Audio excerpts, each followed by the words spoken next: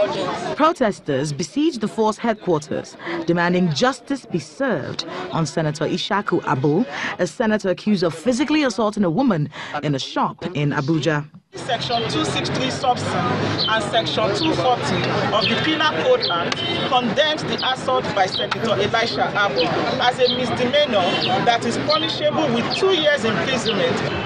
Our crew went to the venue of the assault, a shop located at the Banex Plaza in Wuse 2.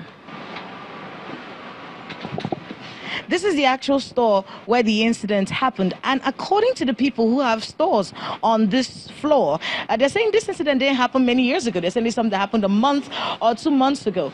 And contrary to the report given to us by the senator, those who have shops on this floor say he walked in here with 3 women. The lady was telling him that she's on call, that she should wait let her talk to her husband first.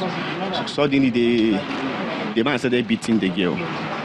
So, and pushing the girl. Her friend came to rescue the lady, and the senator started beating the girl. At the police headquarters, the public relations officer speaks to us on the stand of the police force on the matter and what actions will be taken regarding the actions and inactions of the police officers in the viral video. We have commenced investigations into the incident. Our investigation will be holistic. We are looking at every facet of that incident. We will carry out a forensic analysis of the video. We will look at the conduct of the senator. We will also look at the actions and inactions of the policeman that was spotted in that video.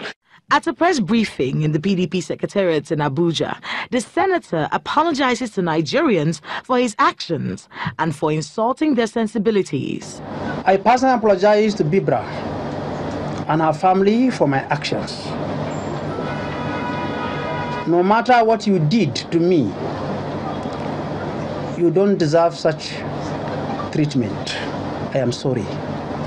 Though he's not a direct beneficiary of the Not Too Young to Run movement, on the group's Twitter feed, they condemn the assault, calling it an egregious violation of human rights.